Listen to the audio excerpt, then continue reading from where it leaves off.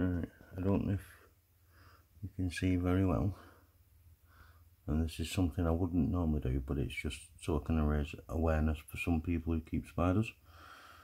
You may find sometimes your adults start to struggle getting themselves out of their old exoskeleton, as I noticed with Jennifer here yesterday. Now, I've not touched her. She's been like this for 24 hours now.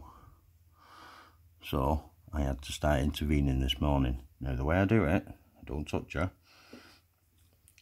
Well, I have some plain distilled water in a syringe, and I just gently drip it. I'm not going to do it now because I did some before. Just on top of the legs.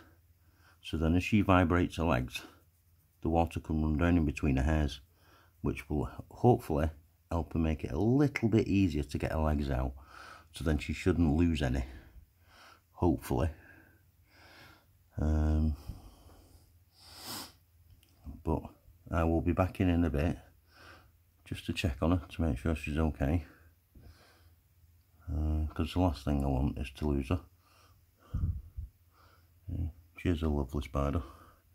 But anyway, I hope this has helped a few of you all. Now, when I said I won't actually do it, I'm not going to do it. I'm just going to show you what I'd demonstrate. I'd put the syringe over the top and just gently drip water onto her hairs so it runs down.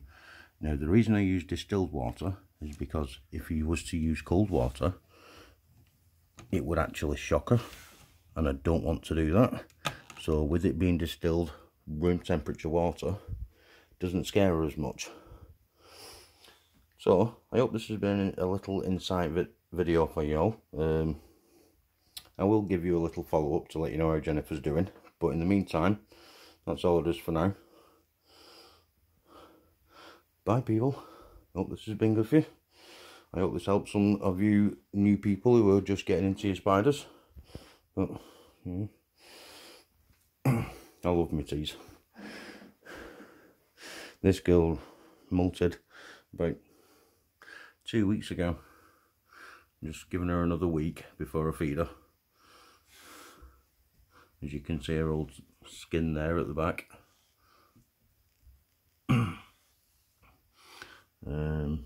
I've had a few actually, do some moults that I didn't expect.